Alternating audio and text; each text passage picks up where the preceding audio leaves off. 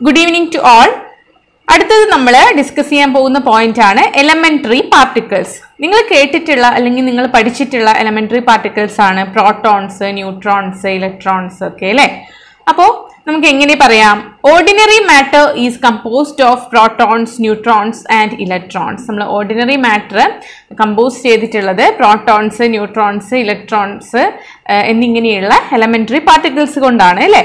But later, the existence of many other elementary particles are confirmed. Example, neutrons, pions, etc. ഒരുപാട് elementary particles-നെ identify ചെയ്യാൻ തുടങ്ങി. അതിന്റെ example ആണ് ന്യൂട്രിയോൺസ്, പയോൺസ് എന്നിവയൊക്കെ.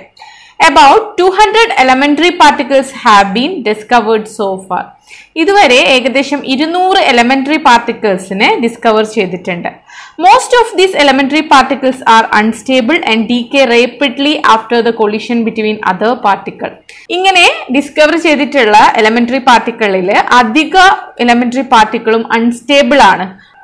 അതുപോലെ തന്നെ അത് റാപ്പിഡ്ലി ഡീകേ ചെയ്യുകയും ചെയ്യും. മറ്റൊരു പാർട്ടിക്കിളായിട്ട് കൊളീഷൻ നടക്കുകയും അത് റാപ്പിഡായിട്ട് ഡീകേ ചെയ്യുകയും ചെയ്യും. Some of these elementary particles are called leptons, hadrons, etc. ഇങ്ങനത്തെ ഒരു രണ്ട് എലമെന്ററി പാർട്ടിക്കിൾസ് ആണ് leptons, ഹാഡ്രോൺസ്.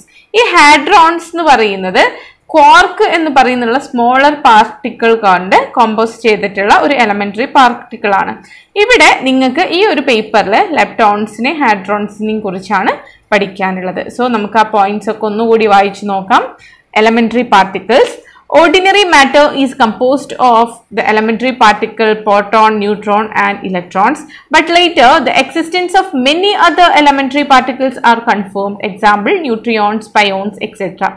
About 200 elementary particles have been discovered so far. Most of these elementary particles are unstable and decay rapidly after the collision between other particles.